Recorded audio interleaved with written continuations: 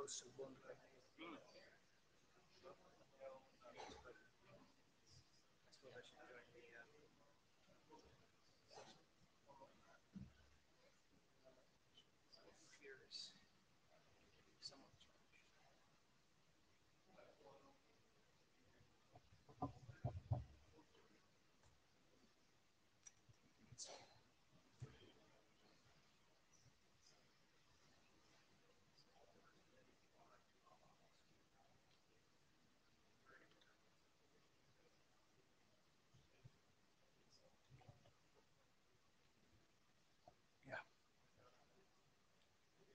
Outside or either one.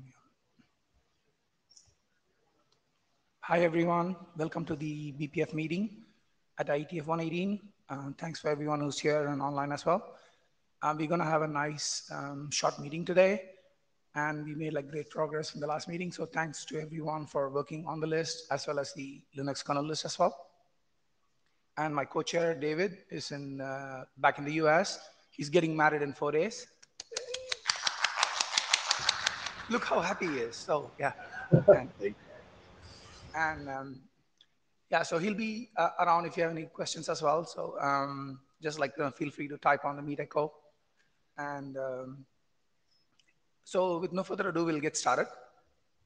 So this is the note. Well, you kept seeing this. It's just like what are the rights you give to the IETF, and like there's too much detail to put on the slide. Just follow the links and look at the details in there. And Murray, you're excused. Have a good meeting. And please follow the IETF code of conduct. Please be respectful and provide courtesy to your colleagues all the times. And just it's fine to talk about the technology, but not about the people. So like please be mindful of that. And don't worry about the blue sheets. Like just do the on-site tool if you want to talk or not, because it helps us like plan the room better. So this is the only way we get a count of how many people come into a room. So we don't get into a too small or too big room and we don't have to guess. So please join the tool. And looking at the deliverables itself, like we have like one milestone deliverable right now, and that is the instruction set, and that's due in March next year. And we made like great progress. So thank you, Dave, for like pushing that along. And we come like a long way since the working group has been formed, and it's like very short time. And our goal is to kind of like talk about all the changes that have happened since the last meeting, which have been a lot, and talk about like, anything that's open, which I think there's at least one thing that's open and that they will talk about. And hopefully we'll be able to get to working group last call sometime in the near future, like hopefully before the next meeting or at least at the next meeting cycle. And then Alexi is going to talk about the BPF memory model. We saw the slides, it looks awesome. So like, we'll just let Alexi talk about it and further things. But it's like, we had to figure out like how to dispatch it further. So any questions on the agenda? Is there anything else you would like to bring up?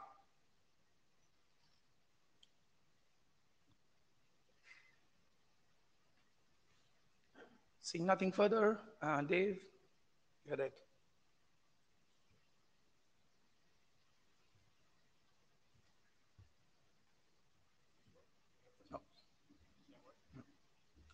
I'll run it. You just call it next slide. Okay. Yeah, so Suresh said to thank me, but I'm just the editor. A lot of contributions from other people that I will acknowledge later on.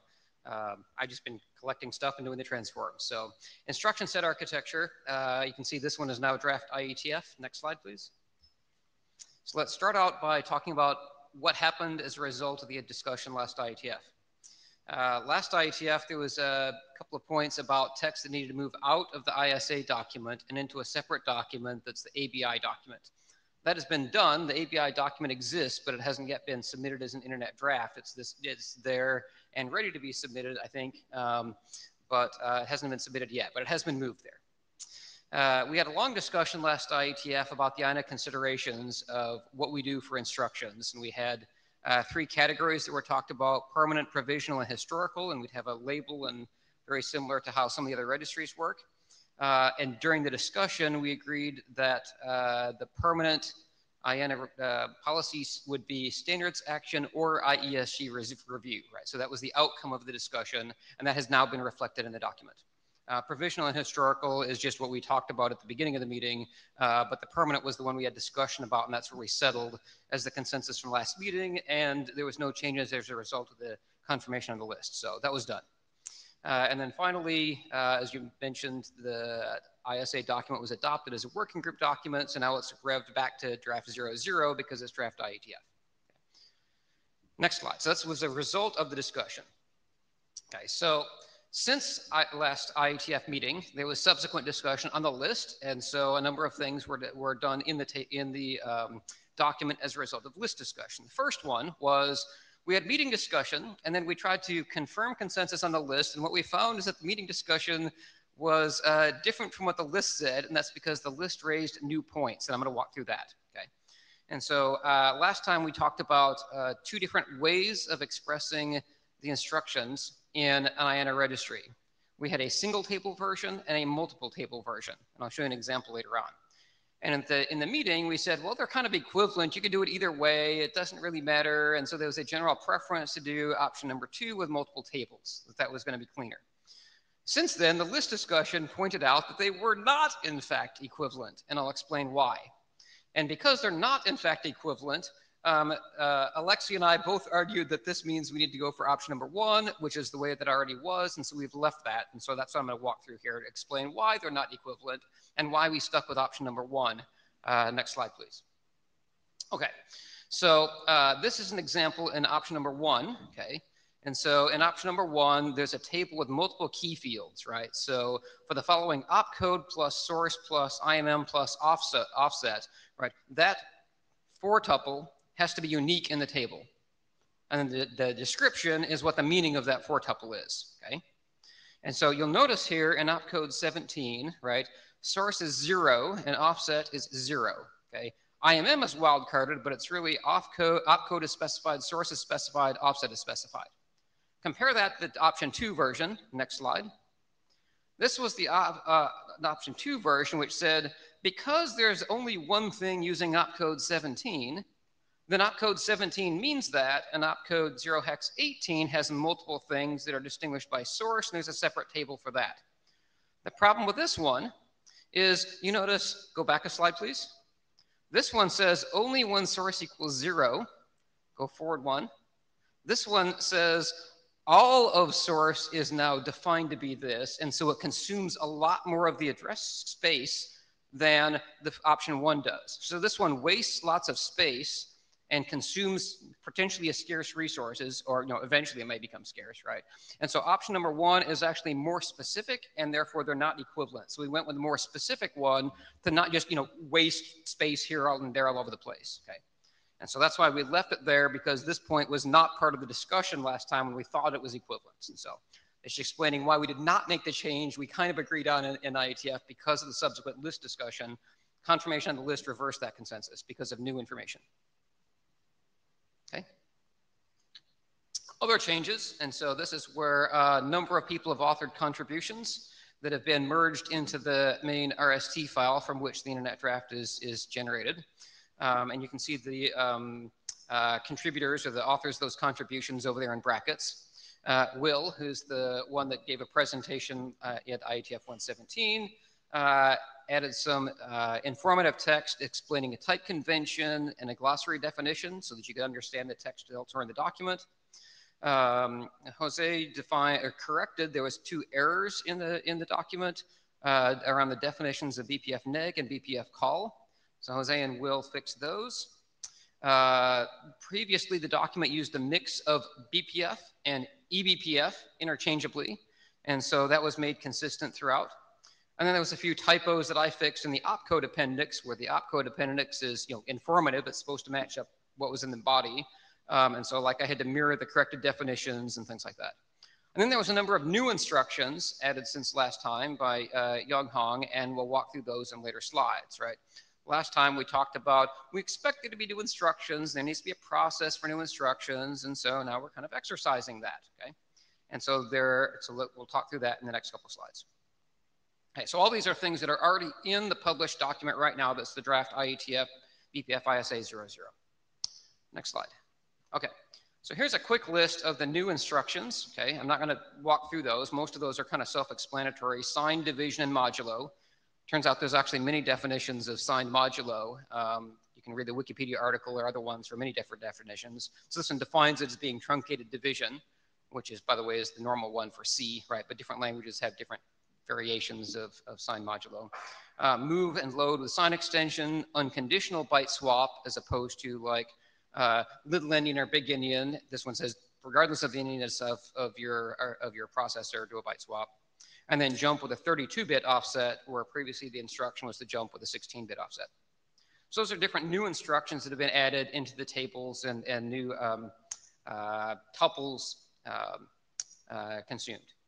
And there's a number of implementations that are already out there. The LLVM, often known as Clang, compiler added these as CPU v4 instructions. The GCC compiler has been adding support.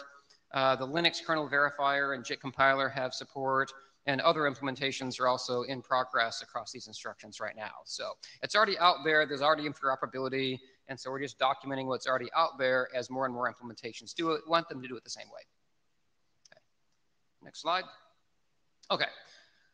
Now to the main topic that I asked to be on the agenda for. So I started a thread on the mailing list, and then I'm going to walk through the details here. And when we say there is one remaining open issue that we know of, this is it. Okay? If we get done with this one and everything that falls out of this one, then in theory we're done, right? Okay? Unless somebody finds new, typos or new, errors or whatever it is. But there's only one open issue, and this is it. Okay? So background. There's a number of things that are producers of this, right? Things that generate instructions, right? So compilers like Clang and GCC and so on. Some applications generate BPF bytecode directly without being compiled from a source language like C or Rust or whatever. They just generate and use the bytecode directly. And there's various test suites to exercise things, right? So those generate instructions. On the conceptual receiving side, the parsing side, a number of things are parsers, right? Verifiers are parsers, JIT compilers, interpreters, disassemblers are parsers, right? And so there needs to be a way for generators and parsers to have the same way to refer to a set of things that are mandatory, right? And so if a runtime says, well, I have this verifier and this JIT compiler, and I support the following instruction set, I got to be able to tell a compiler to generate instructions that will work with that particular set of things that runtime will work, right? So how do we negotiate which instructions those are? So a compiler doesn't start using optimizations. They put in instructions that the parser does not understand, okay? So you just have to have a way to label those, right? Whether that's in a documentation that humans read, whether that's in something that can be dynamically queried, doesn't matter. You first have to agree on how do you name things, how do you label things, how do you label what's the unit of conformance. Okay. So this, once you have a way to label them, then you could do dynamic version or capability negotiation, or you could just have it be in documentation, humans read it, and then they use command line options to say the compiler to say generate CPU version 4. Okay. Okay. But that means you got to have a way to name what does CPU version 4 mean, right? When the next thing comes along, what is the next thing called, and everything going to use, all the compilers going to use the same label for it and so on. So this is what I was asking. And so what are those, what's the convention, and how do you map those to instructions? That's the last thing that's not in the document now. So let's walk through this. Next slide. Okay, so second piece of background is that, and I'll get to this one at the end, so I want you to think about this, and I'm gonna have part of the questions for this one at the end, so that you don't have to ask questions about it now unless it's clarifying, because I'm first gonna walk through the proposal and then come back to this as the last point, okay? So there's lots of different things here that may not be mandatory. There's really two categories that I'll be talking about. One is categories that there might be other existing ways to do, and this is just a more efficient way to do it, okay? So now with a new instruction, you can do it in one, where previously it took 3 instructions to do the same thing. So now a compiler can say, if it supports the new optimized way, I'll generate the new optimized instruction. If it doesn't, I'll do it the slow way and generate 3 instructions, right? So some of these are ones that says, well, the source code is going to be the source code either way, and it's whether they show up or not. Okay, that's the first category. There's a bunch of stuff in there, things like unconditional byte swap. I can do that in one instruction. Okay, if the instruction is there. Previously, I had to do multiple instructions to do that. Okay, Then there's a category that's the one I'm going to talk about at the end, which is support for specific constructs, okay? Things that if you write a program, there's just no other way to do. It's either there or it's not there, okay? So can you call a function that is exported by the runtime, or can you not call it, okay? And we'll talk about that later. All right, so one of my goals, which may or may not be the working group's goal, and I'll ask that as a question later on, is to keep existing deployments compliant, okay? So since our working group charter says we try to document existing practice, that's one of the questions that we'll ask at the end, because I don't know what the consensus is going to be on this one when I ask the question. So, all right, next slide. All right, some possible units of granularity, right? So I said this is must, there's shoulds, there's mays, whatever it is, whether you call it that, some other way of expressing units of conformance. We've talked about there can be extensions in other documents. There could be, proprietary extensions, or at least, platform-specific extensions, really, in other documents and places, and so on. So what's the unit of granularity of saying I support this set of stuff? Well, you could all the way go down and say every individual instruction is a should, and you can pick and choose among instructions.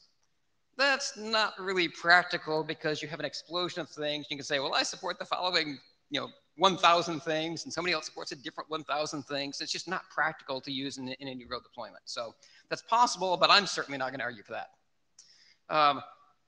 Then there's kind of what's existing practice, which stems originally from Clang, and GCC has kind of adopted the same kind of conventions here. And so there you have things like, is it CPU v1, v2, v3, v4? That concept was created by Clang and has now been copied in GCC, but does it apply to other compilers? Like, there's a couple of Rust to BPF instruction compilers that are out there. Are they going to adopt the same conventions? Should they? That depends on what we say here, okay? There are some things that don't exactly map to CPU versions, and I'll go into this in more detail on the next slide. And so, for example, when 32-bit arithmetic instructions were added, right? Normally they're 64-bit, but you could add to a 32-bit with zero extension and so on. When those were added, the CPU version wasn't revved, and it was called target feature ALU32. Later on, it was rolled into CPU version 3. So initially, there was a set that was the ALU32 set of stuff. Okay? Now, the CPU versions don't correlate to logical units of functionality, right? Between 2 and 3, they added, another arithmetic instruction and a jump instruction, and there's just a collection of things that were all put into V3. So this one is kind of existing practice, but it doesn't really correlate to anything other than historical stuff. David has a question online. Yeah, do you want to interrupt, or do you want to wait till the end of the slide? I can wait till the end of the slide. Okay, all right, let me finish up and then go ahead. And then finally, you could do things like, well, let's group all things that are in the same unit of functionality, like all the things that are atomic instructions, or all the things that are kind of the same type. The problem is there's nothing in code that means just because you support one that you have, that's not like they go together necessarily, right? A logical unit of functionality isn't something you have to support the whole set or it's meaningless, right? So it's not a strong reason to do that. And the reason against it is, well, it doesn't match historical practice, right? So these are the things that have been discussed on the list here. And as you'll see, I'm going to be going for a variation of the middle category here. But first, we got David and then Christoph online before I go through the proposal. I can wait to see what your proposal is. I'll let Christoph go, but I can chime in after your next slide or two. Yeah, I'm actually happy to wait a bit too. I just wanted to place my notice that I'm going to say something about this. I couldn't make out Christoph. Did anybody else? The audio is your kind audio of is really muffled. Okay, I don't know what's up with the audio. I'll throw it in the chat then. But Christoph said that he's happy to wait for one or two slides. He just wanted to put his hand in the queue. Thank you. All right, so we'll wait for a couple more, but yeah, feel free to jump back in line. All right, let's go on to the next slide then. All right, so this one is still background. This is just showing, this is taken from the GCC wiki, and you'll see it kind of mirrors the Clang compiler options. So the way to read this is CPU equals V2. So first there was a CPU V1, and then jump ext was added, and then CPU equals V2 includes jump ext and maybe some other stuff. Okay, and then jump 32, ALU 32, and V3 atomics were other categories that were added, and then CPU V3 includes those three things. So if you specify CPU V3, it means all of V2 plus jump 32 plus ALU 32 plus V3 atomics. Okay, CPU v4 was just added, which includes all of CPU v3 plus bswap, sdiv, and smove as separate options, right? So you can say, I want CPU v4, but except for sdiv, right? So you can individually toggle these groups on and off in GCC, right? But the point is, these are labels, and they reuse some of the labels that Clang used, right? The CPU equals v whatever convention. You see ALU32 on there. Right, the point is both of the major compilers are using the same kind of convention here of using strings with CPU equals v to wrap things that are categories of stuff. Okay, so that's the existing stuff that's out there now, okay, that we can use to help inform. If we were going to do this in the future, what do we want to do? And I'm going to argue the best example of knowing what we want to do in the future is look at what we've already done. And say, if it's been working and nobody's been complaining on it, let's try to set this as a precedent and say, this is the way to do things going forward, is to do things we've done it in the past. Okay? That's where my proposal is going to come from, is it saying, if it ain't broke, don't fix it. Okay? I see Christoph is still in the queue, so I think I have a proposal slide. You can just tip ahead if you're checking it yourself, but otherwise you can ask now or wait until after the proposal slide. Yeah, let's see if Christoph can talk now. Christoph, go ahead.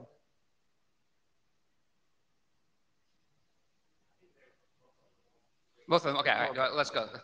He's just waiting in the queue. All right, this is the proposal, and I think I have an example on the next slide. So the proposal is to create, meaning an example of what the registry would look like. I'd like to propose that we create a new INR registry, okay? The INR registry would have string labels. String labels would be things like, right, if we were to retroactively use things, that just as an example, right, they would have things like ALU32, CPU equals v3, CPU equals v4 would be the string labels.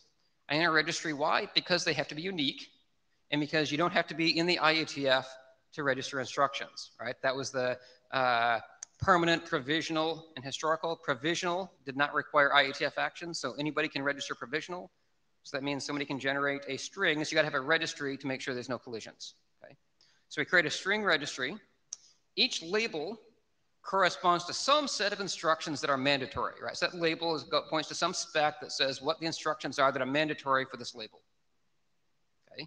Each instruction that's defined has to have one or maybe more, and I'll give you a more example later on, but typically one label that it's part of, okay? So here's an instruction, and this is part of the ALU32 group, whatever it is. An implementation, okay, whether that implementation is a parser or a generator, but typically we think of this as the parser side, right? Like the Linux kernel or the LLVM-objdump disassembler, things like that, right? It supports a set of labels, okay? Not just one, but a set of labels. It could say, at one point in history, it was, CPU equals V2 plus ALU32, right? That was the point in history right before CPU V3 was snapped, right? And so just think of that as the next version, and this is the analogy for, same thing 2 years from now, and it's just different labels then. Now this shows, just like in the nesting slide of the GCC that I showed, that groups can be nested, right? CPU equals V3 includes ALU32. So you gotta have a way to express that. And when you define a specification, whether that's in the IETF or from some provisional thing that's outside the IETF, then you would be responsible for defining, if you're doing new instructions, one or more, if necessary, conformance groups for those instructions. So then in the base spec, we would have more than one, and I'll explain why. And then any instructions that you would think of, this is kind of like a should or whatever, that means it's in a different conformance group from the ones that are musts. Okay, so if somebody does not support them, then it is missing that label in its list of what it supports. Okay. And then IANA allocation policies, I'm going to propose exactly the same as for instructions, right? You're going to register these at the same time as you're registering instructions. To me, it makes sense to have exactly the same registration policies that I showed on the second slide. Okay, this is the proposal that I have anyway. Feel free to beat it up or suggest alternatives. But let me show you an example. Next slide. Okay. This is the example of what something might look like. And again, I'm retroactively using old stuff here just so we can kind of see what it would look like if this had existed 5 years ago, right? So this is not the entire table, right? This is just showing a snippet of it to get the point, okay? In this example, there's 3 conformance groups. Those 3 conformance groups are labeled legacy, which I made up, ALU32 and CPU equals V3. and not shown as like a CPU equals V2 label, also in the table. And you can see all three of these point to the current document, okay, which right now is the Internet Draft. And you can see there's columns for includes and excludes, right? I say once CPU v3 came out, then that said it's all of CPU equals v2 plus the other conformance groups that it rolled into, plus maybe any instructions that are directly labeled CPU equals v3, right? So this says it includes all of CPU v2. So if there's some instruction that says CPU equals v2, you don't have to relabel it in the instruction table, okay? You just say it's CPU v2, but CPU v3 means all the instructions which have the label CPU equals v3 plus all the instructions that have the label CPU equals v2 and anything it includes, right? This is recursive, right? Plus any instructions that have ALU 32, minus any instructions that have the label legacy. So why legacy? Well, we have the notion of deprecation, right? We've kind of already done this once, okay? We have, you can see in the bottom table here, this is just showing the instruction table. And all I've done here in this proposal is I've added another column on the right. Everything other than the conformance group column there is what we talked about last IETF. It says add another column. And in this example, there's only one label in each cell there. There's never any case there's two, okay? That's because we're starting with one that's already legacy, right? Anything that's deprecated, we stick in the legacy label. And this is just showing what would happen if 3 years from now, we wanted to deprecate an existing instruction. We'd already have, say, CPU equals V4 or something in that column. How do we deprecate it? Okay, what you would do is you'd add, besides CPU equals V4, you'd add another label, which is, legacy 2 or something like that that you make up. Now it has two labels there. And in the conformance groups, it would say, CPU equals V5 means CPU is V4, excluding legacy 2. Okay, that's how you express that. Okay, so this right here is the end of the proposal part. The rest is kind of fallout from what happens if you do this. Okay, so if you have questions from the mic, please come to the mic now on the proposal part, because if we kind of sort of agree with this, then it gets down into the details, and that's the subsequent slides. Okay. Yeah, I do have a question, Dave. So this means like any new instruction needs to have confirmation info, this like conformance group info for sure, right? I made up the term conformance group. It's a label that, yeah. Yeah, so it needs to have it, right? Like, so yes. Is there going to be a default label that things fall into if somebody doesn't request one? Sorry, you're a little bit muffled. Yes, every instruction here must have a conformance group is my proposal. So is there going to be a default one that we fall into if people don't want to specify one? There is no default. All the rest that falls out from it is on subsequent slides. So, okay, cool. Okay, thanks. And the meaning in the INA registry, how you would apply for an addition here, this would be must be present, right? Okay, cool. Meaning it must reference something in the conformance groups registry. Is the way I would write the text if we think this is a good way to go. And the mapping between the instruction and the conformance group is like going to be verified using expert review or whatever policy we come up with, right? Not just the conformance group, but the mapping as well for the instructions. That needs to go through the review as well. Yeah, yeah. Okay, we got a queue.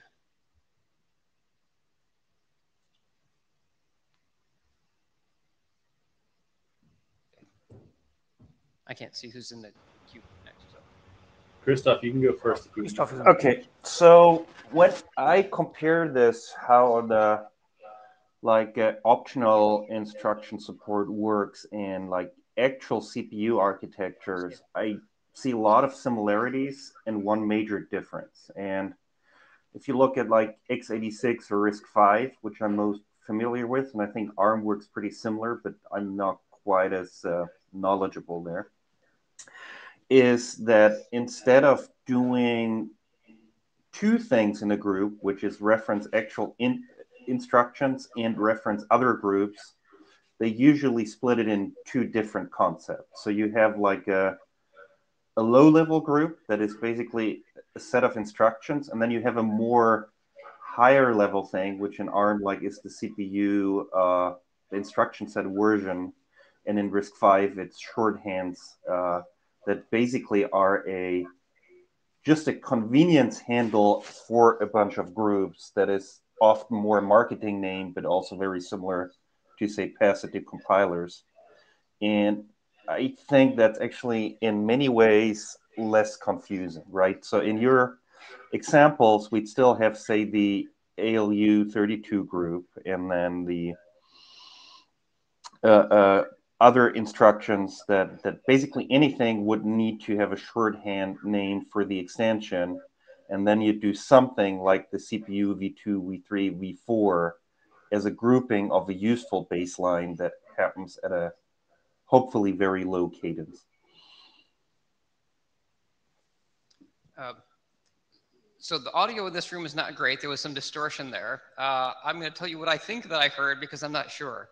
If I understood you right, or maybe it's a question, did you say that what you're familiar with was a case where everything had a group that was like an ALU32 and there was a separate layer that was CPU v3, and so in your preference, like in the bottom table, you'd never see CPU equals v2 or CPU equals v3. You'd always see a more specific one that was then wrapped in a CPU v2 or v3. Is that what you were saying? Because I'm not sure. Yes, that was the biggest part of it, and then I probably give the bigger, say, marketing name or high-level grouping a different name than conformance group.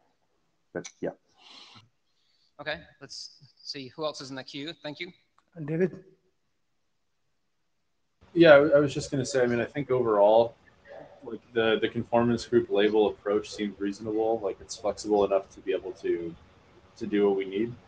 I'm not sure how I feel about using, and I'm not sure if you were just using this as an example or not, but CPU equals V2, CPU equals V3.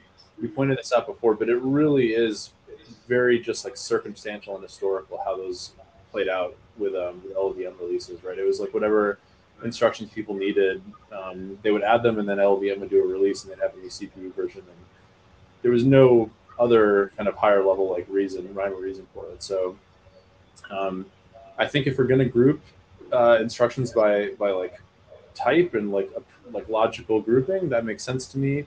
I know that Alexei said that we could also bike shed, but as far as grouping it by CPU version, I'm not really following exactly what that would buy us beyond just for some reason matching like LLVM. Yeah. Okay.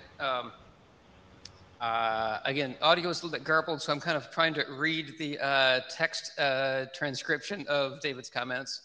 I think where I'm, my response to Christoph, which might be the same thing as you were saying, David, is if you have a, let's say you went to CPU v5 and all you did is you added one jump instruction, one ALU instruction, and one atomic or something like that, right?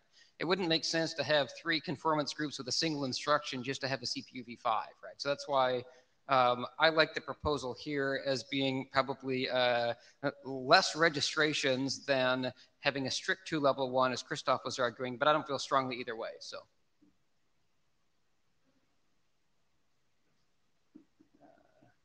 Seems to have somebody else. Thanks, Alexei. So to explain the point about bike shading that David sort of referred to, all of this CPU V1, V2, V3, V4, they are legacy effectively. This is how, like, in the first place, the name CPU is there only because in LLVM that was an existing flag, and we had like no better idea just to call them V1, V2, V3. But all of this, like other flag, like ALU32, they actually already diverging between GCC and Clang. GCC choose to like add different flags. For LLVM, some of those flags were actually added later, not necessarily as part of the grouping, but as a way to like test compiler and a verifier and like the whole tool chain. So the grouping that you have, like jumps and LUs and everything, they're not necessarily that meaningful. Like if we do this kind of grouping for the purpose of the standardization for real, we would need to go back and really look at all instructions and then like group them into new some sort of groups. But most likely this will be only for the standard itself and not for the compiler. Like in the compiler, we already have flags. We don't want to like break them or suddenly change the behavior either of GCC or of LLVM, and they're already like different. So doing the exercise of the grouping on one side kind of makes sense, and logically the way you explained it, and especially like the Christoph's analogy to RISC-V makes sense. But to me, it feels little bit like wasted effort, because like compilers are already different. This is stuff in the wild, and the future MCPU v5, I will actually talk on my slides like 2 possible new instructions that we might add as part of CPU v5. They probably falls into, well, not even atomics, they falls into like new instructions. I don't even know how to group them. So though I like what you're proposing here, I see a hard time. Like it feels to me that this is like very quickly becomes a bike shading exercise. Okay. I think the notion that GCC and Clang have different definitions of what ALU32 means is an important point.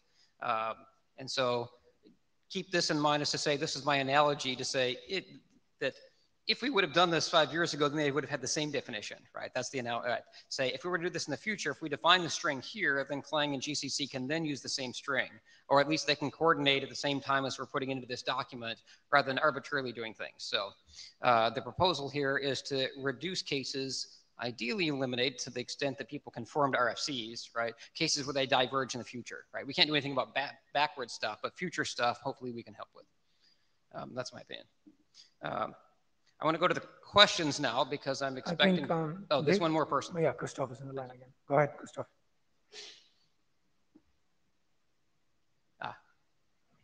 Christoph, did you want to say something? Yes, but it helps if I unmute myself first. So I want to get back a little more into what Alexei said, right? I mean, our grouping as of right now should not be based on how instructions were historically developed and supported in compilers. I think what we need to make sure is for all the instructions we have in the ISA document right now, we need to figure out which of those are mandatory and which are optional, and what are useful groupings for those that are optional, and provide a good extensibility mechanism for the future. And I think Dave mentioned earlier, there's something about having existing implementations conform, and I think that's a nice to have, especially for important in the sense of market share implementations, but it's not irrational per se. I mean, if we do the right thing, and that means no existing implementation is conformant, I think that's okay, at least if we can easily bring them into conformance, but not mandatory. All right. Thank you, Christoph. That's a good segue to the actual questions, because this part was to say, do we agree on on having conformance groups with labels as a way to describe stuff in the future? If the answer is yes, then I can ask the questions using that terminology. And it sounds like I haven't heard anybody arguing against that for future things, only about problems with applying it to maybe backwards things. There's maybe some issues there. So am I okay asking the questions now? Go ahead, Lexi. Just a quick comment about conformance. They will said like, is Linux kernel is conformant, and with what? Is it conformant with MCPU v4? It may be, but then it depends what architecture we're talking about. Like it's supported fully on x86, on ARM64 and S390 as far as I remember, but not on other architectures. But then is kernel overall on all architectures conformant with v3? The answer is similar, no. Is it conformant even with v1? The answer is also no. So like if you look at some like specific architecture, like user mode Linux, BPF doesn't even exist there. So there is conformance. It's like, is Windows conformant to anything? Yeah, if you have a particular running system, that system will be conformant to some set of labels. Okay, if you say the Linux kernel, that can be running on many different systems, you know, ARM, x86, RISC, etc. That may all have different sets of labels and stuff across them.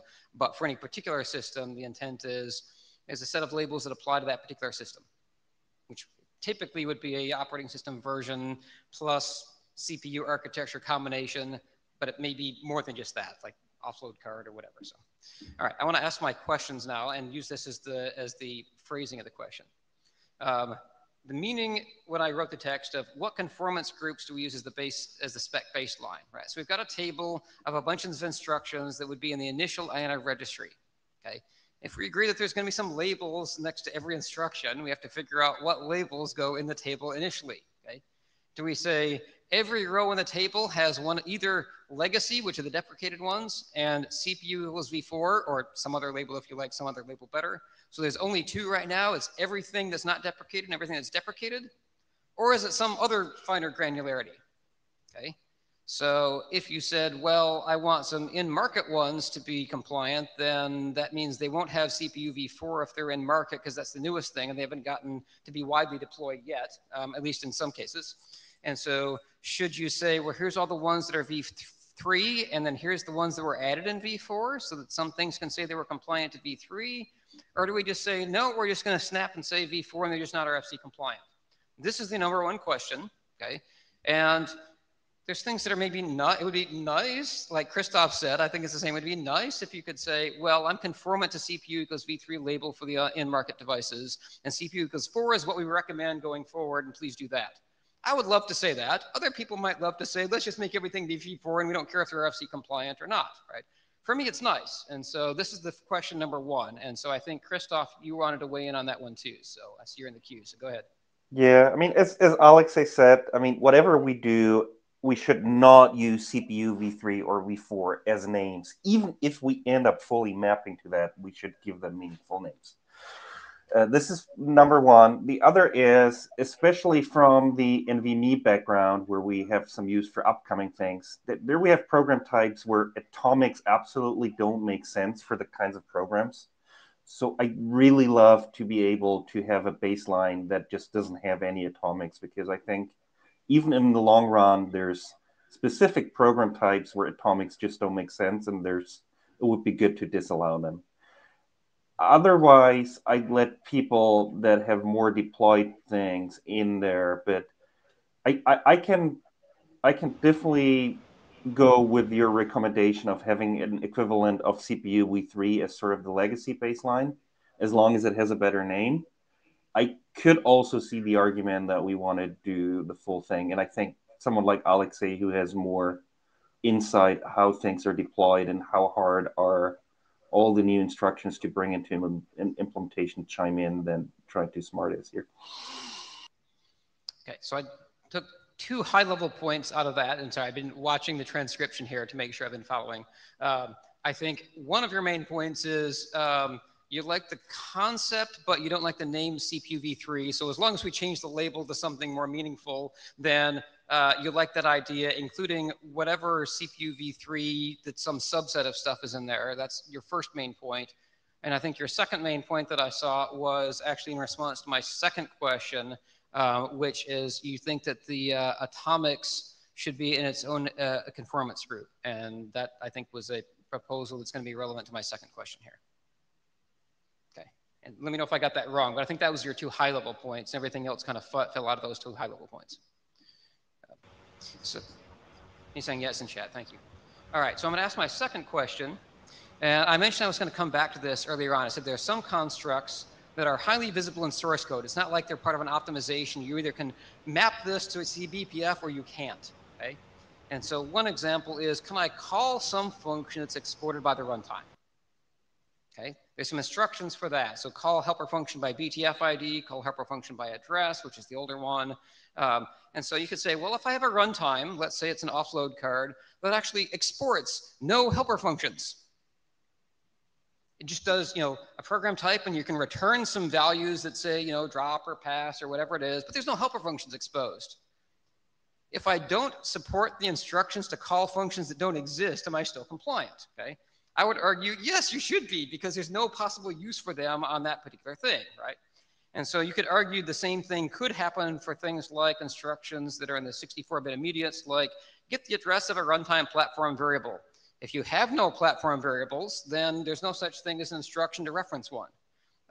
If you have some architecture that doesn't have a concept of a map for some reason, I don't know if there is one, but hypothetically, then getting in the instruction the first value, the map would have no value. Okay? There are instructions that have these things. So a couple of ways that one could go about these.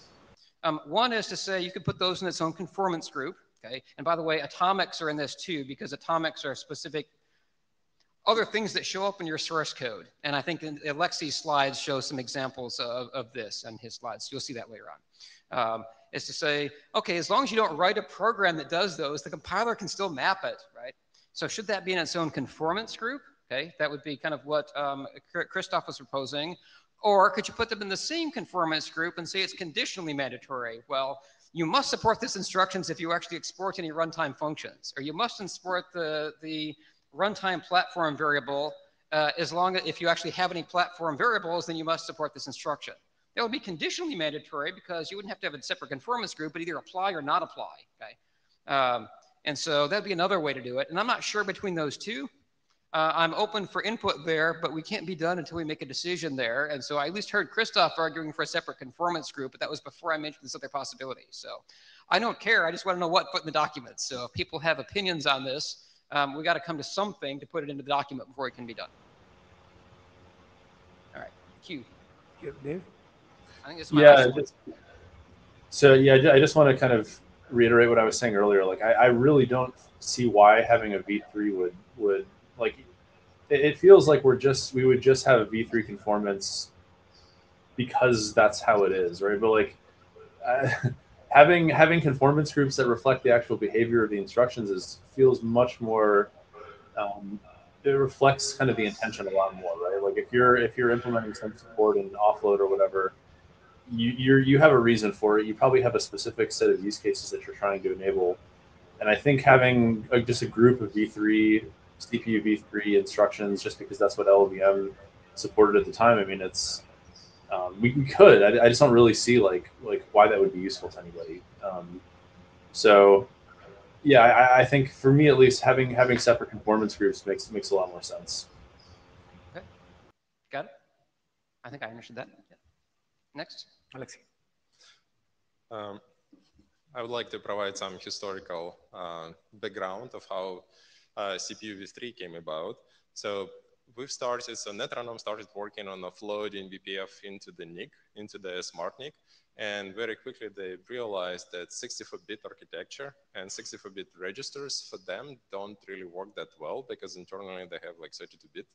So the whole LU32 and in particular CPU v3 was pretty much like created to ease the offloading of BPF instruction set into hardware.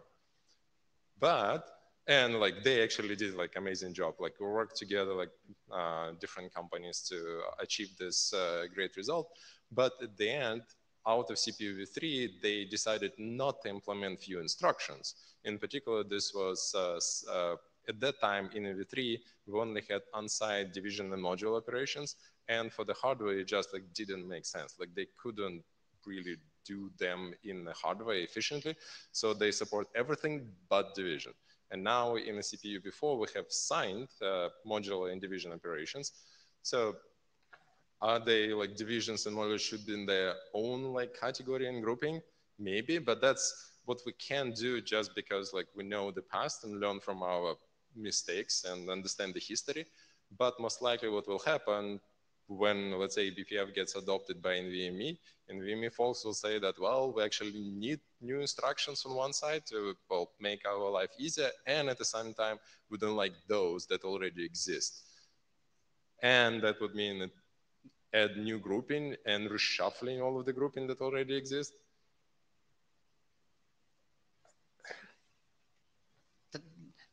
Just a comment, because you can have more than one group per instruction, it doesn't require reshuffling.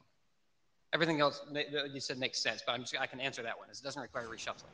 Sure. So what I guess I would like to propose is instead of having this like V2, V3, V4, and in general like conformance, like we can group different instructions into different categories like atomics, LU operations, like jumps, conditionals, etc. And then whatever vendor, they will just say what they actually support. Instead of having like label whether you conformant with whatever, V3, V4, or whether you conform with atomics, it's easier for hardware or implementation runtime to say what they actually support. So what I'm proposing is to remove this like should or must distinctions from the standard and have only the grouping and say like this is what is supported. Okay. We still got one more person in the queue. I mean, I can comment on that, but just need another participant, so straight in the queue. What's that? Okay, was that from chat? Okay. So Eric asked, what happens when there's a new atomic? It goes into a new specification, okay? Meaning, assuming that this was already in RFC, I guess that's the context of your question. This is already in RFC, now somebody adds a new atomic. Okay? There has to be a new document that specifies that so that you can register it in the INR registry. Because there's a new document, there's a new conformance group. It could only have one instruction, and it could have multiple things in it that's in that document. That's what happens. Yeah. It would not be part of the predefined atomics group. That's correct. It would be part of the atomics 2 group, which in my proposal might include atomics, and there would be an atomics group that would include atomics, or it would be completely separate if you did not want to have include. That's how you write the spec. So. Yeah, and I think this goes back. Oh, sorry. Was someone talking?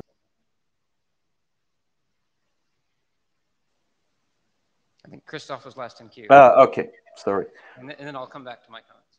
Yeah, so I mean, I think we need to clearly distinguish between, again, the two things is what amount of grouping do we want to do for the existing instructions? And I think it's very clear we need at least an absolute minimum amount of grouping by getting rid of the legacy instructions.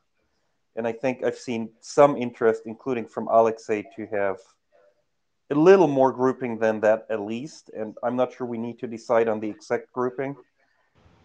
I definitely prefer to be not too fine-grained because that's going to create problems. But the exact amount we need to find. And for any future extensions, I would actually expect them to be fairly fine-grained. And I actually hope there's not going to be too many of them anyway.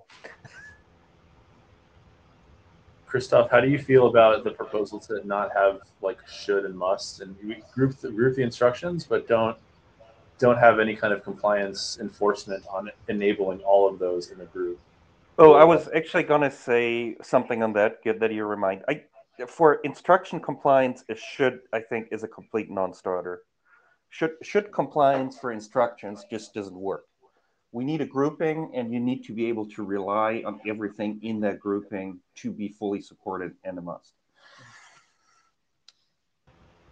But I think Alexei's point is that we've seen in practice that actually isn't true, right? Like you don't have to support every instruction to provide a use case for offload or whatever.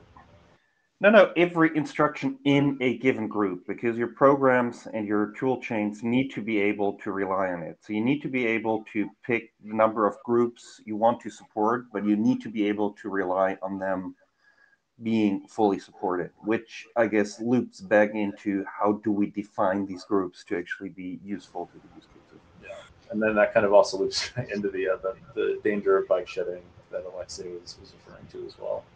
But I mean, I think that makes sense. It's just, can we like create groups with a confidence that are sufficiently granular to let to basically not force people offloading to like implement instructions they don't need or implement them inefficiently, but also not have like this should concept where you don't really have a lot of guarantees for the compliance. And I don't know, and maybe we can. I'm not sure. All right, so I'm going to mention what I heard, and then I'll jump in with my own opinion. And I think I agree with the way that Christoph was phrasing things, just as an intro, if I understood things right.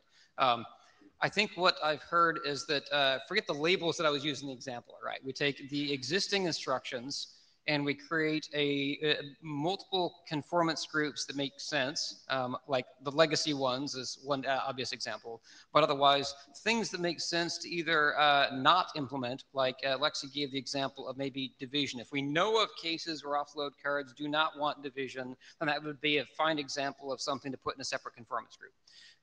Atomics that Christoph mentioned, right, would be in a separate conformance group because we know of a technical argument for when you might not want to support that. I gave the argument about platform variables. If you don't have that, then anything around platform variables is going to be a separate conformance group, and everything else goes in the same one. Okay, and they're not called CPUs before; they're called something more intelligent that we make up. Okay, suggestions welcome offline.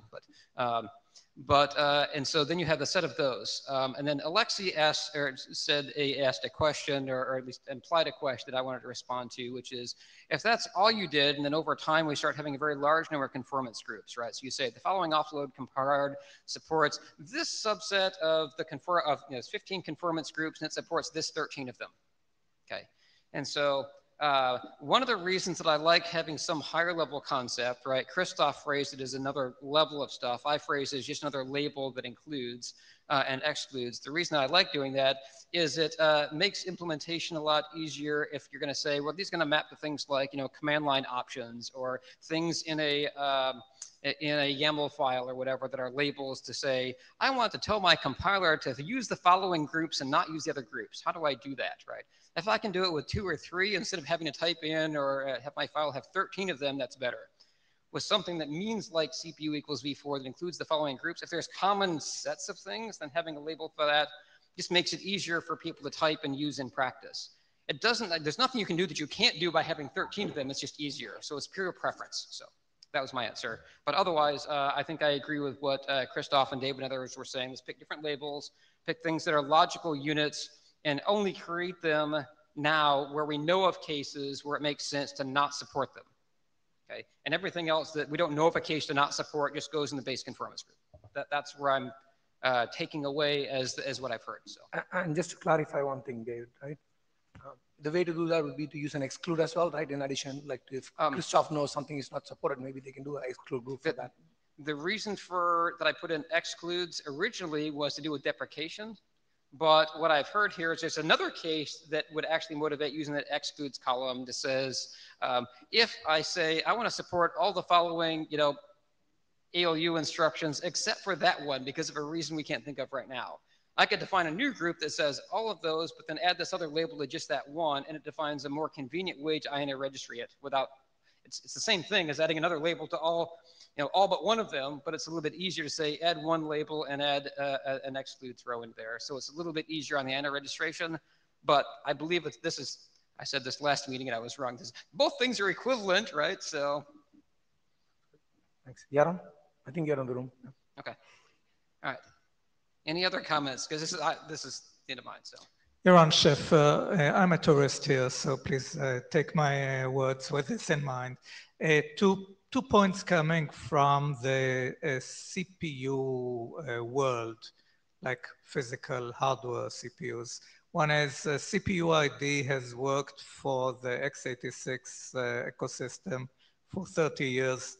The x86 ecosystem is complex, multiple vendors and so on. Maybe there's something to be learned from them.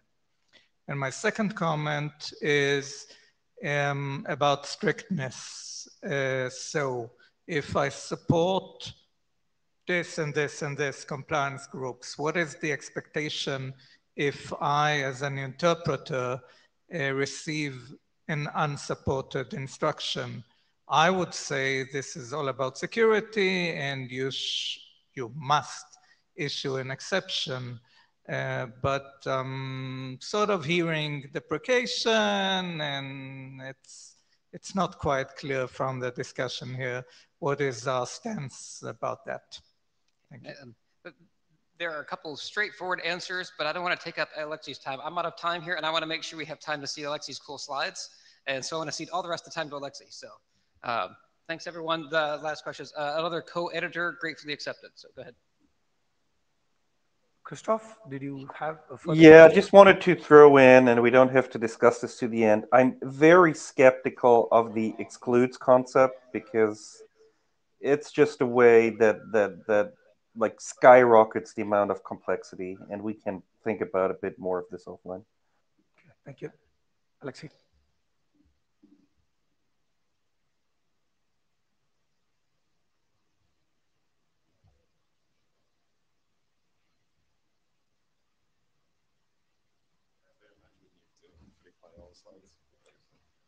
Okay. Okay. I would understand, but I need the slides. Go on your meet a code, request permission, and you'll get permission. Go on the meet echo. He wasn't there here.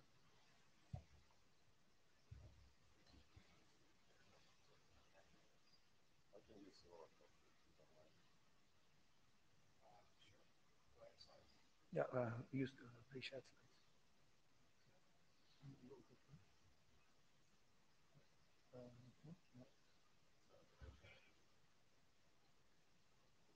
Yeah, that's good. You can turn off the mic.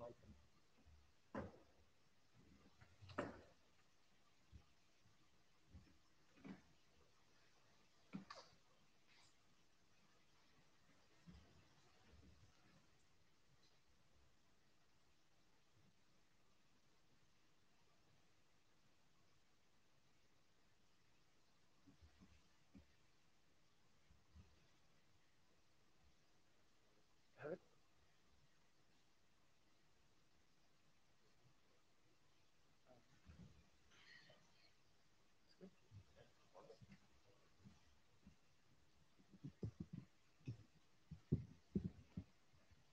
All right.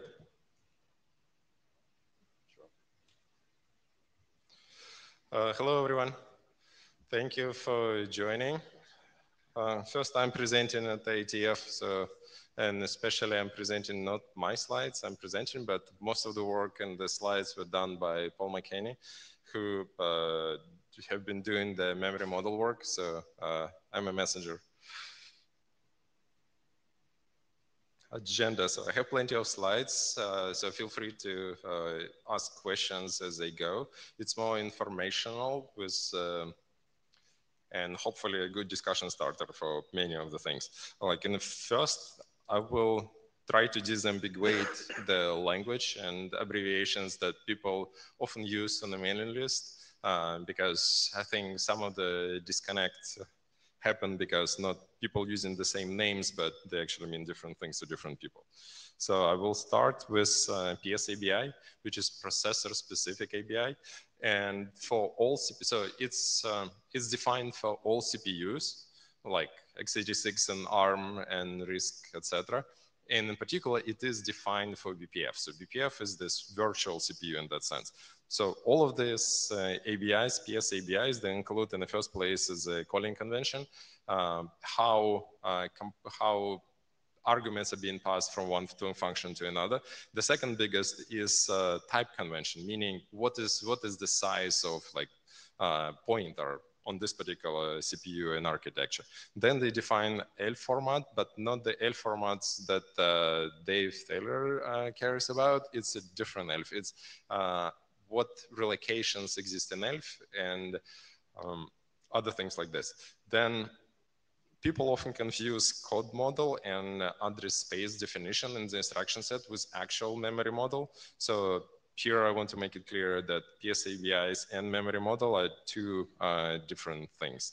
And sometimes, like for example, in the RISC-V PS ABI, they confuse people probably even more that they're talking about atomics and how atomics map to the architecture, which kind of supposed to be covered by the memory model documentation, but it's like 5% of it somehow appeared in the RISC-V PS ABI. So what the PS ABI is actually even there for all architectures except BPF, essentially it's a manual for the compilers. It's a when the compiler sees the C code, how they're supposed to generate assembly out of it, like what decisions they need to make when they see like a pointer void star. What is the size of it? When they see like a long, like what's the size of the long on this particular architecture? Long actually can be different between like Windows and Linux, but it's part of this PS ABI that define this kind of stuff. So the main takeaway from here is without PS ABI, compilers cannot do their job. So and at the same time, the existence of the compiler for a CPU means that there is a PS ABI. What it means for BPF instruction set, for BPF it actually means two things, and we are in unique position unlike all other architectures. For BPF, it's a manual for the compiler to translate from C, C++, Rust into BPF instruction set. And at the same time, it's a manual for JITs that take the BPF instruction and then translate it to native.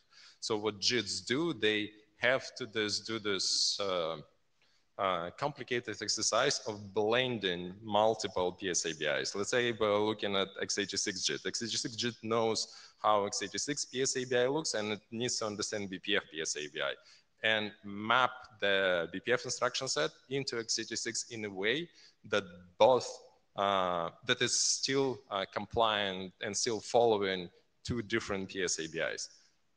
So that's actually like when people look at what was the challenge, ask what was the challenge of like creating BPF instruction set is not the instruction set itself. Like picking the bits in a registry, whether add is going to be 1 or 2 is an easy part.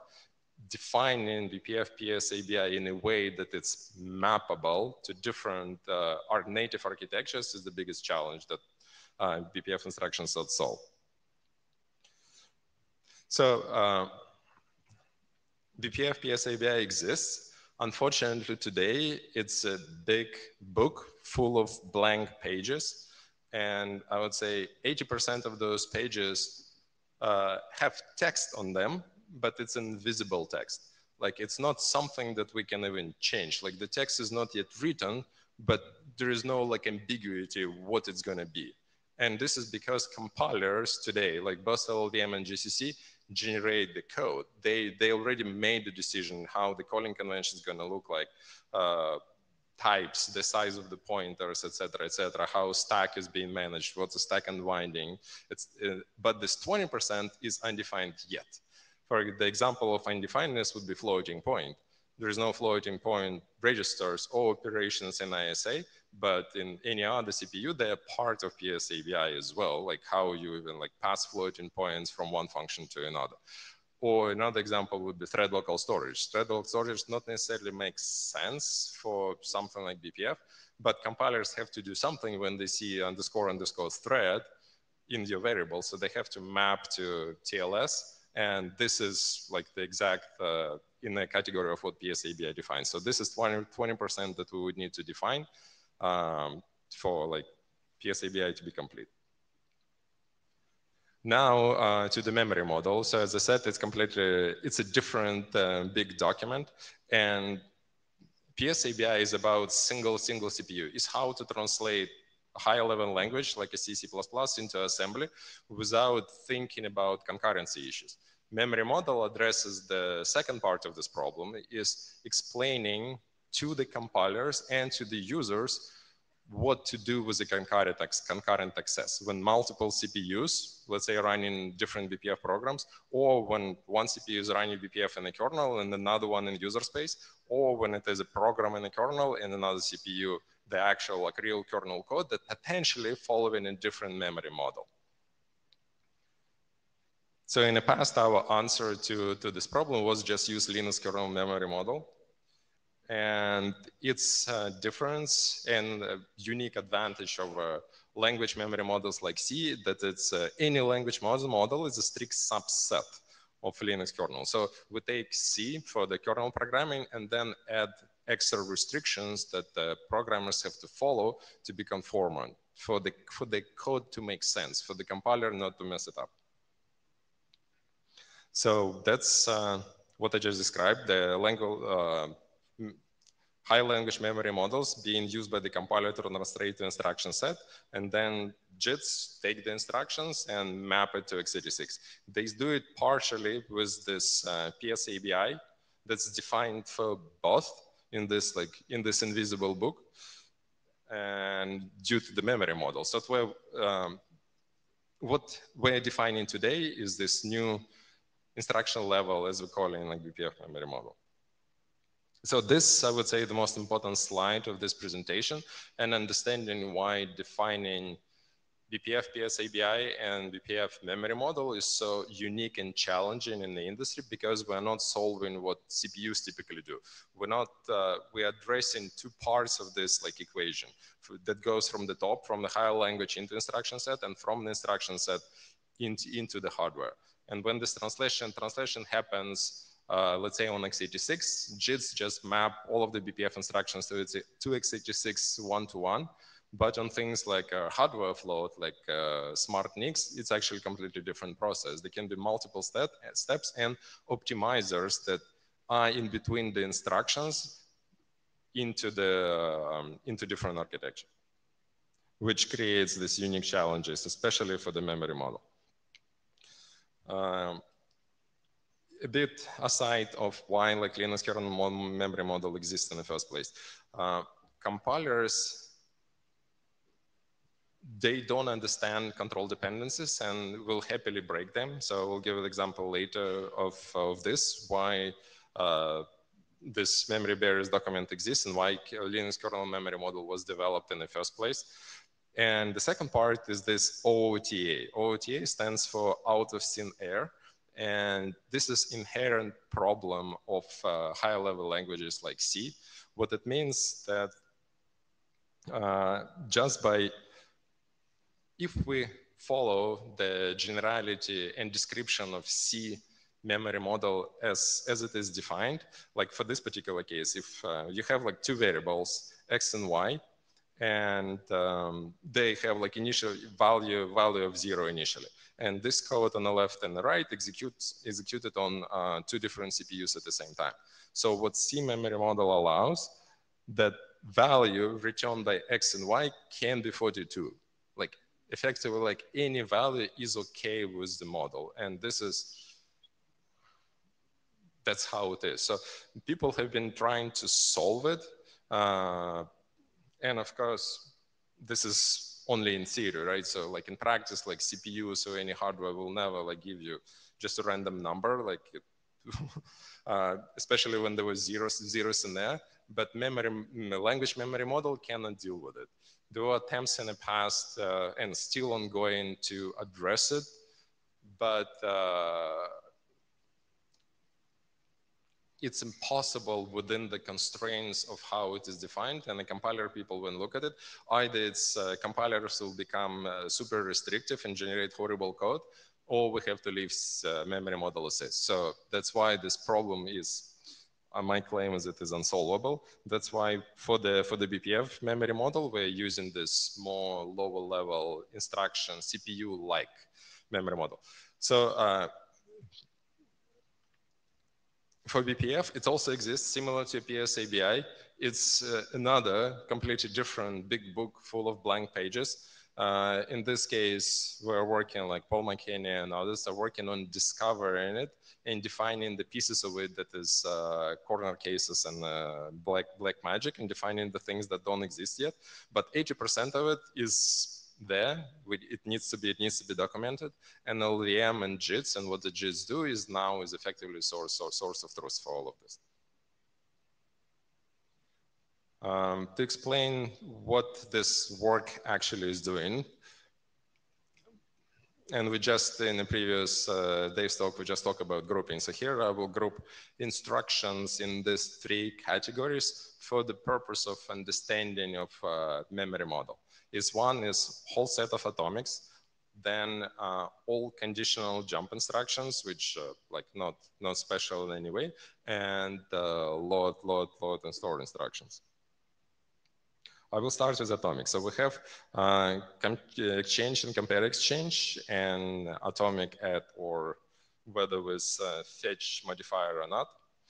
The way it is defined today, and not necessarily all JITs are compliant with this, is compare exchange and compare exchange are fully ordered. This is how it's written in this blank page memory model book. The way of thinking about it is that it's a memory barrier for like using Linux terminology, SMP memory barrier followed by atomic compare exchange relaxed, followed in other SMP memory barriers. And I'm not sure that today, even all JITs inside the Linux kernel, they map these two instructions correctly, because only CPU architecture maintainers for a particular architecture know exactly how it's implemented in the hardware. And when we review the code, when people send us, let's say, like S390 JIT support for BPF, we're like, yeah, that makes sense. You're the expert. You're generating the bits. Do the instructions map exactly? And does it follow this like fully ordered behavior? Maybe. We trust you. We think we know what you're doing. Another set of instruction is atomic add and OR. So those are not, those are completely unordered, and we follow the standard of the Linux kernel in that sense. The atomic add operation is unordered, but when it is implemented by x86 JITs, it's actually fully ordered, because on x86, log xadd is a fully ordered atomic operation. So JITs, in this case, x86 JIT, choose to implement stronger ordering guarantees than BPF memory model requires, and it is okay. Those with the fetch are fully ordered, so I can skip this. This is all details. So now going to the second category of the instruction. Those are conditional instructions. And so the way BPF memory model defines it is they provide weak ordering.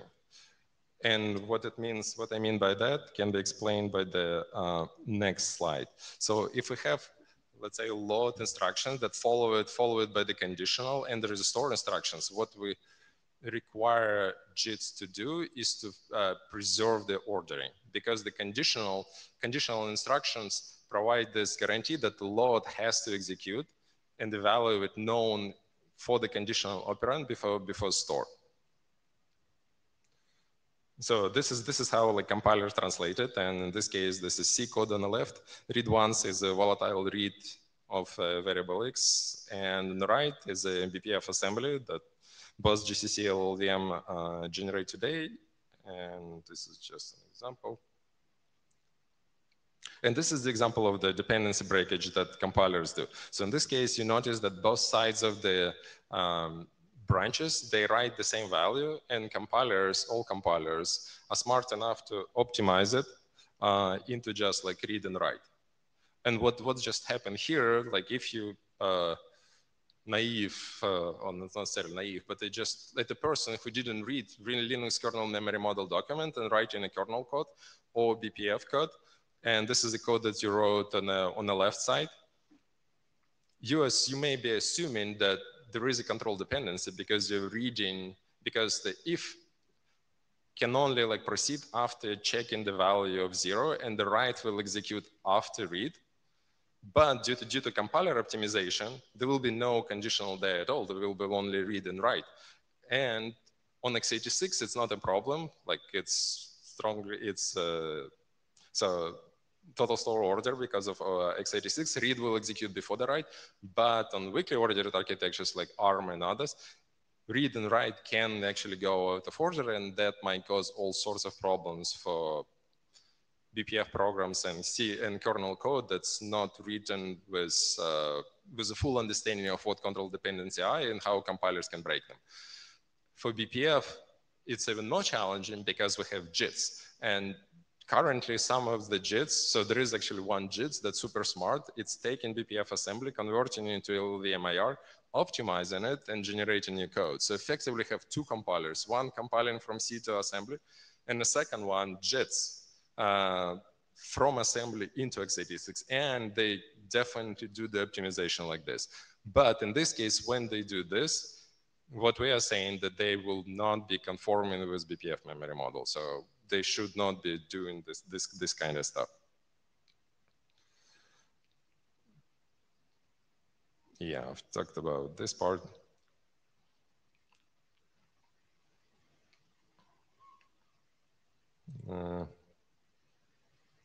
I guess we can skip this. So yeah, another interesting example of optimization.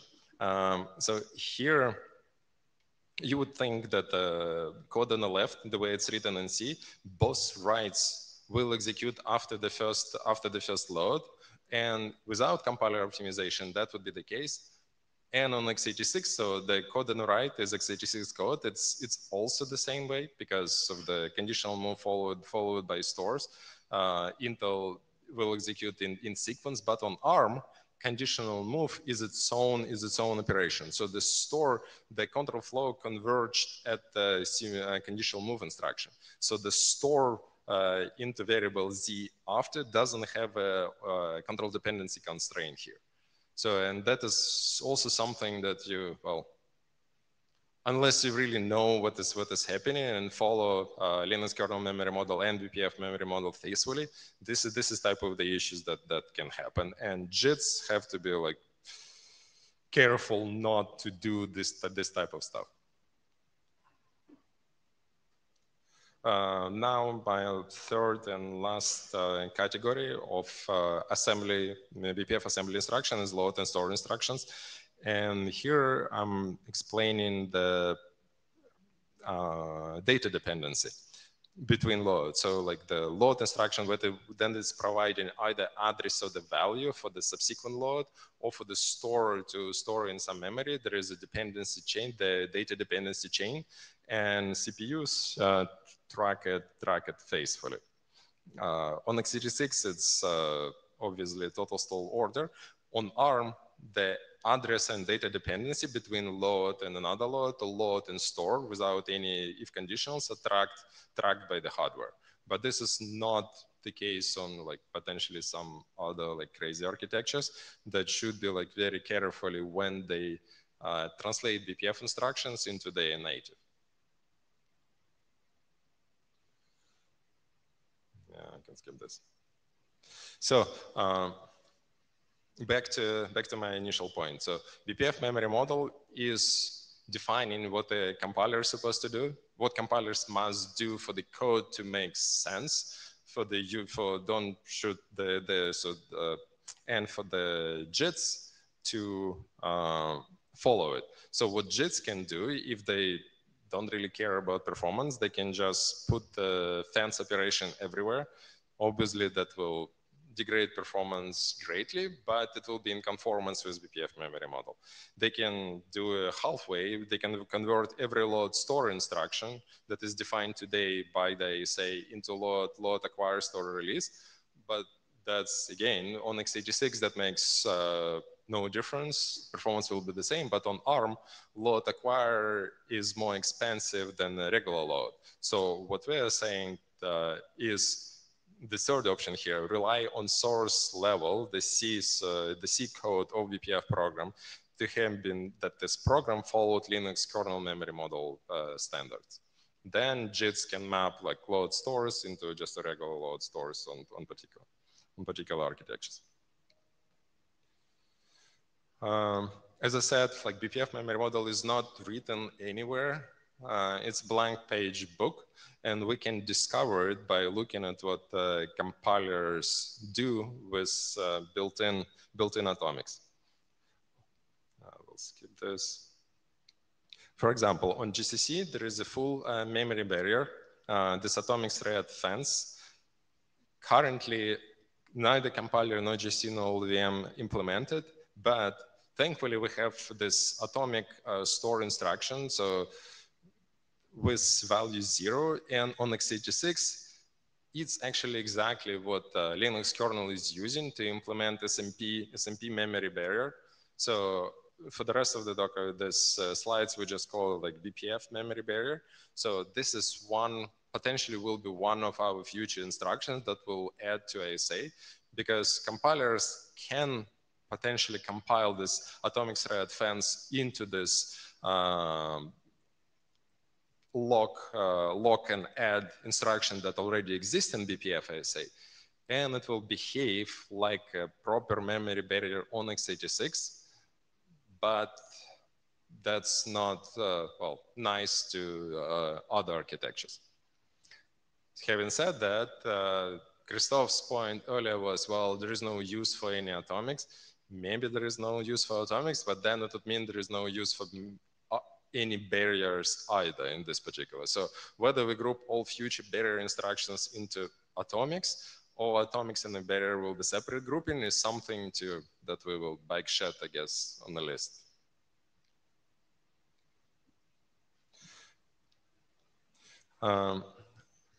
Two flavors of atomic loads. Again, neither GCC nor LVM support this yet.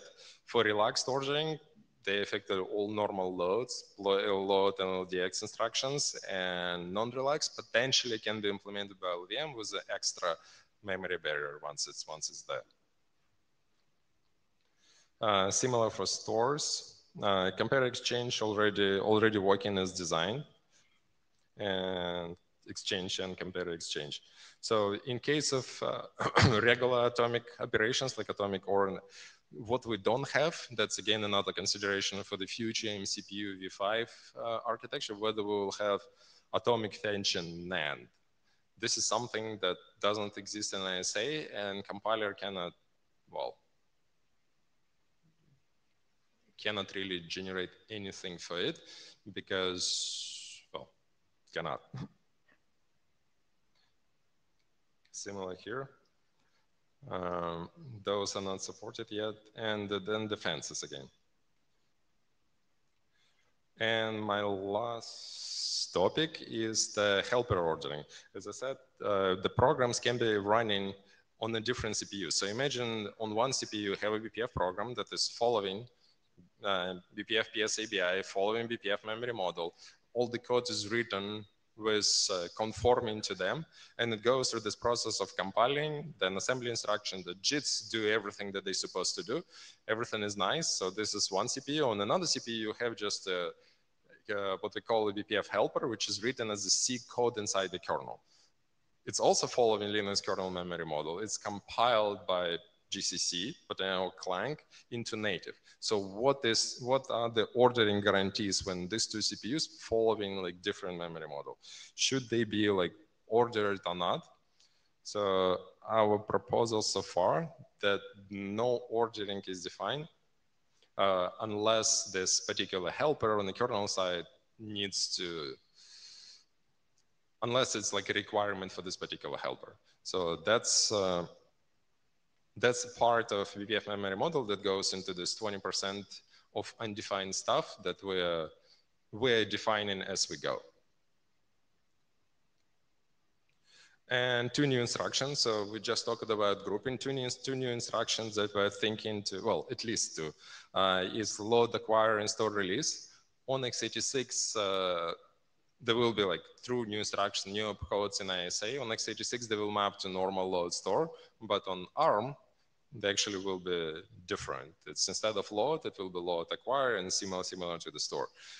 What we did in the past with the MCPU v4, we waited almost 2 years to collect all of the ideas and feature requests from different like companies. And we grouped them together and said, now this is MCPU v4, and added them all at once to compiler, to JITs, and to the verifier, though they came from very different like categories. Like MCPU v4, it includes sign extending loads, sign extending move operations. It includes 32-bit jump, which is completely different, and it includes all kinds of different byte swaps. So if they were grouped, it will be at least like 4 different groups that would go into single MCPU v4, but we did them all at once just to, well, make it easier for the compilers and the users when they're saying, well, I want to use v4, you get everything with it. Similar, we'll probably do the same thing here for the future MCPU v5. We'll wait until like load acquire fully like implemented with vetted its use in compiler, in the verifier, in the kernel, that it's actually like benefits, and similar, and at the same time we'll probably add the barriers because we already like have requests by the community to add this kind of instructions. That's pretty much all what I wanted to say, and here is like all the additional information about if you want to follow.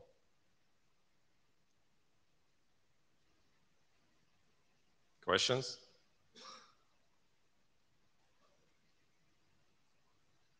Thanks, Alexei. Dave, did you have any comments on that? David? David? Go ahead, Dave. Oh, sorry, I'm Marta. Okay. Yeah, I just wanted to say, I mean, it seems pretty clear that a language memory model is completely out of the question, right? It's like if you look in industry, there's all these problems with out of thin air. People have been making proposals to fix it, but then it suffered. ARM doesn't like that because it could potentially hurt performance on ARM. And so I think, yeah, in general, using something like Linux kernel memory model to impose dependency ordering that you don't get from compilers and you don't get from the language memory model itself feels like the only realistic approach. Okay. Dave? I think this is a great presentation, Alexi. My question is actually to the chairs and the AD. I think Alexi's presentation makes a good case for why there needs to be a BPF memory model document in order to, say, implement a compiler and have stuff work. My question is, does this fall under one of the existing charter items? For example, does this kind of squint and fall under, compiler requirements, or could we say it's in a separate document, but it kind of falls under under the ABI one? But Alexi explained it's not quite the ABI, but maybe on the charter speak it is, and it's just a separate document or something. And so my question is, I think the working group needs to fill in those blank pages that Alexi mentioned. That's my opinion. And if you agree, then how do we go about doing this? I think so too. So like the reason we're all here is to exactly work out the details, how we're going to fill in all of these details, though not everyone in the community agrees.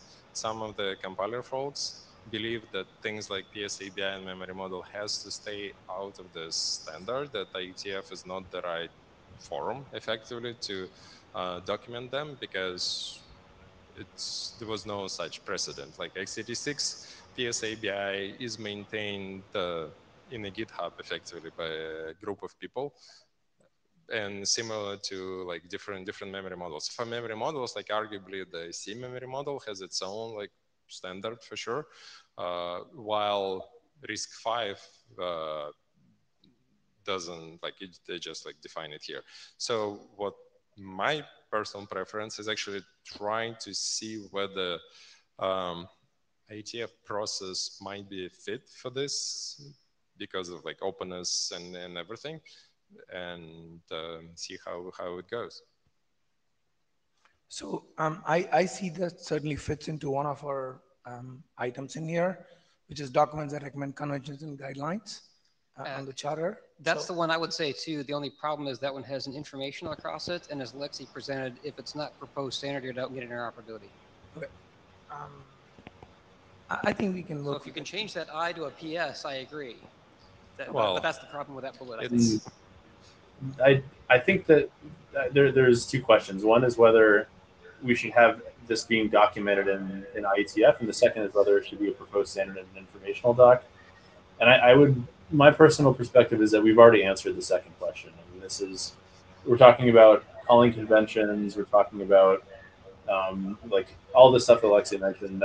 I think that stuff we always intended to be putting into that document.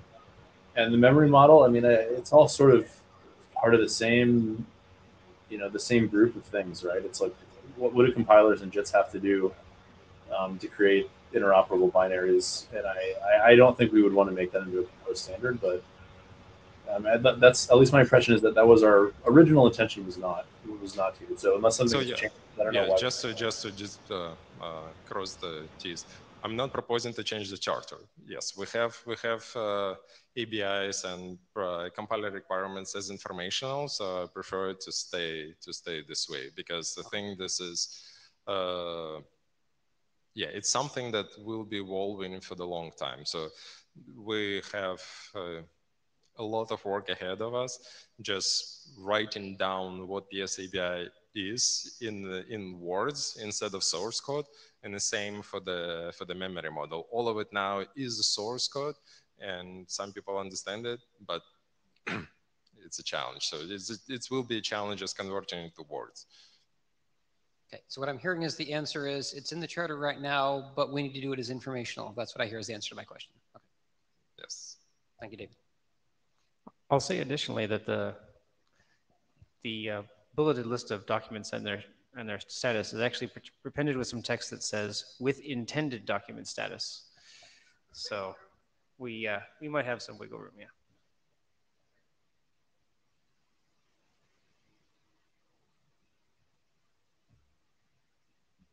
Christoph, I think next.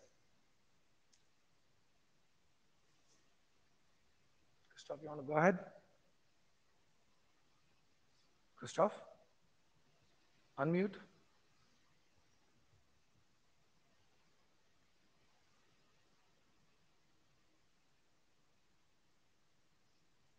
Christoph, I cannot hear you.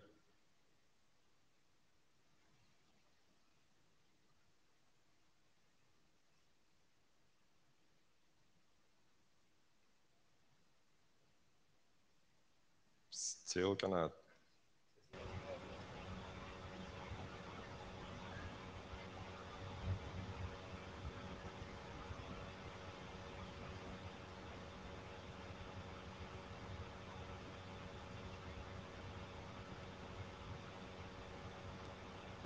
Is this better now? Yeah. Yes. Oh, okay. Yeah, I don't know. I switched headsets and it looks like the other one didn't work. So slight disagreement, but maybe that's just because we're talking past each other. So on the memory model, the important thing to remember is basically if we look at existing like C or whatever language code on quote unquote normal processors, there's always two memory models involved. One is the memory model that defines the hardware, or in this case, like VM behavior. And then there is the language memory model that needs to map to the hardware or VM model one way or another. And defining the low-level memory model for eBPF, I think we have no option except making it an actual normative spec as part of our spec family. The actual programming model, memory model, is different, and if we do it in IETF at all, yeah, it's probably informational. I don't know, but different question. But I don't think we can have a non-normative or non-standardized hardware memory model. Now, the PSABI, I think it would be really useful to have it in the same place, and I consider it normative. But I mean, if there's opposition, and the opposition is actually voiced in this group, which means we need to get the compiler people to actually show up here and express it, I could live with having it non-normative, but I don't think it's actually a good idea. Well, I think the compiler people have voiced opposition on the list, right? I think Jose has chimed in pretty regularly to suggest that it should be informational. So, you're talking about the memory model or PSABI? Well, they're kind of related, right? That's sort of all. No, they're not. They're absolutely not. I mean, the PSABI documents I've seen don't actually talk about the memory model at all. Well, Alexei, do you want to? Yeah, so PSABI and memory model, these are two different documents, because like one is addressing what compiler is supposed to do to generate code, and memory model talks about concurrency. So they can be one doc, but that will be weird because, well, in industry, those are different. Then answering Christoph's question about two memory models, yes, like that's what I started on the slides, and now I'm presenting the slide.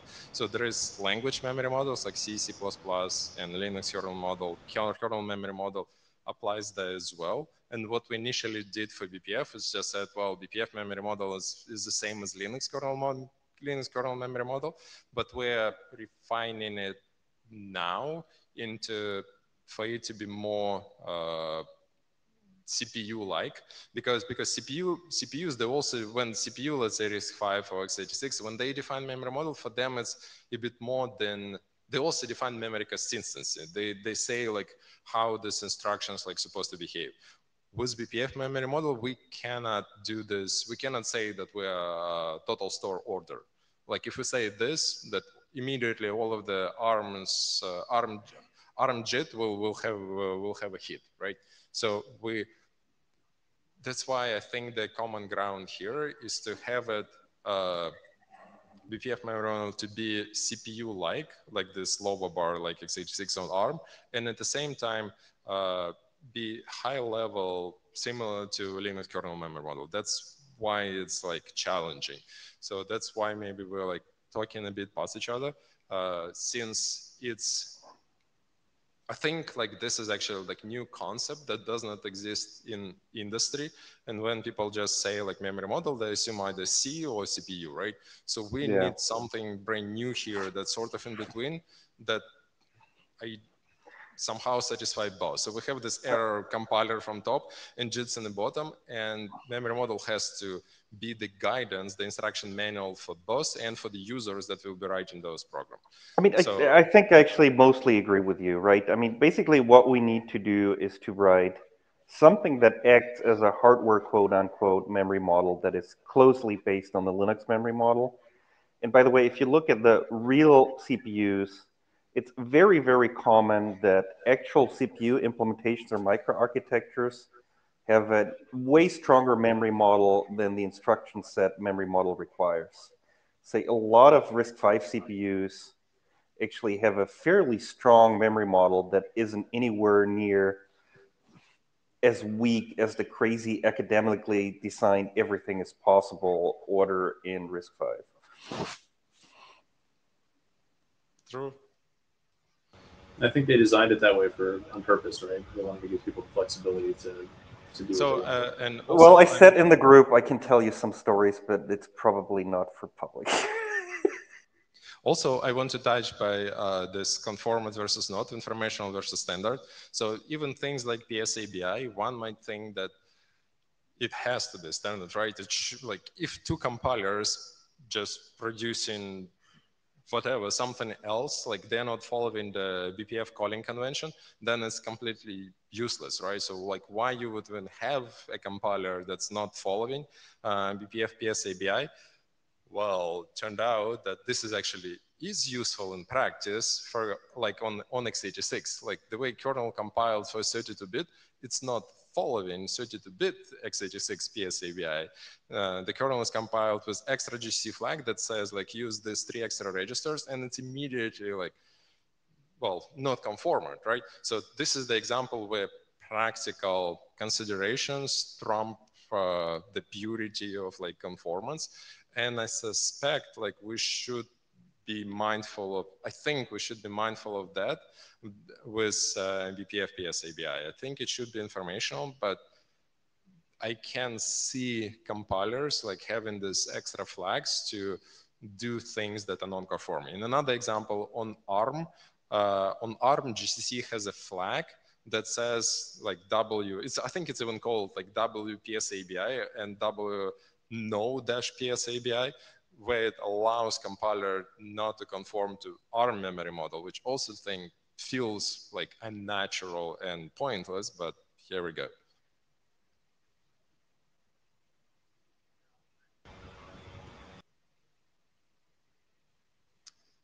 I think just because there's cases where people might have an option to not be compliant by itself isn't a reason to not be proposed standard. I think Eric and I and probably some other people can think of cases where in, say, IPv6, some implementations chose to be non-compliant to, say, source address selection, or to have a mode that puts you in a non-compliant thing to have alternate behavior. There is a proposed standard, so you can either configure yourself to be compliant to that or to something else, right? But it's still a proposed standard. And I think that same argument would apply here. It says, I think there's a good argument for why things like PSABI should be proposed standard, even if you want to have an option that says, and I'm not compliant to the standard, I'm compliant to some other specification, that's okay. That's my opinion. So. Arguable, right? So, you know, Jose's opinion. I think he's not on call here, but he strongly believes that either PSABI or memory model, they should not be a standard. They should be like informational route. Just passing the message.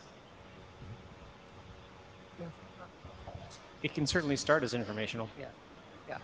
What's interesting is if we can get him to say why, right? what's the technical argument or whatever, because maybe I'll agree with them. I don't know. I'm just saying that just because somebody does it, I don't think is a good reason to not be proposed standard, because I think there's cases in IPv6 where we already have that and it's proposed standard. So. So Alexei, can you come up with a draft sometime soon? Sorry, what? A draft? Oh, draft, yeah. So, well, exactly, yeah. So that's what Paul is working on. As I said, I'm the messenger, Paul doing most of the work. And the plan is exactly to get an agreement like here. It's through, and we of course like not gonna be only at IETF. We are working with different compiler like both the GCC and LVM communities and kernel community of course as well. So Paul will be presenting his work at Linux Plumbers next week regarding the BPF memory model. Once we converge for this first set, for the first like 80%, that's more or less like non-negotiable. Like of course, like we can make changes to some of these invisible words, though they better be this way. Like we cannot change really now. That's like the things like calling convention for the BPF, or to say that compare exchange is not going to be fully ordered. That's not like it's part of the Linux kernel API at this point, so it's not something we can change without. So some of the stuff are not for change; they just need to be documented, and some other stuff. There is a room to define it that it's more long-term, better path long-term. So that's what we're trying to get from this room presenting here, then from Linux Plumbers and from the mailing list. And once it's there, there will be a document produced. In what form? Yeah, we'll see. So, and the timeline is also like not clear. Okay. But that's definitely like on to-do list. Okay, thanks a lot. Thank you. I don't see anybody in the queue, so thank you very much. And we can have an early lunch today. And thanks for making this an awesome meeting. Thank you. See you in Brisbane. And best wishes, David, for your awesome wedding. Send photos. Thank you. Yeah, I will. Bye, everyone.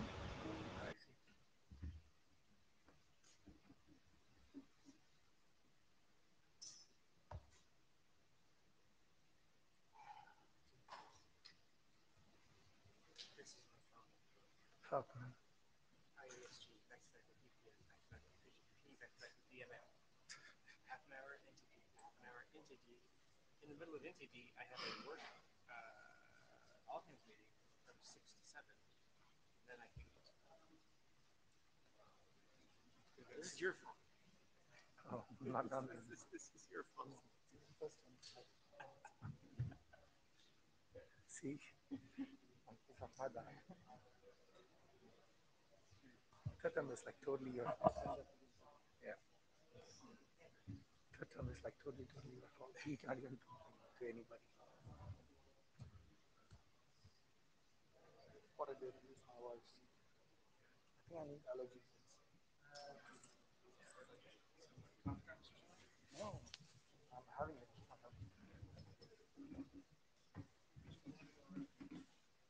No.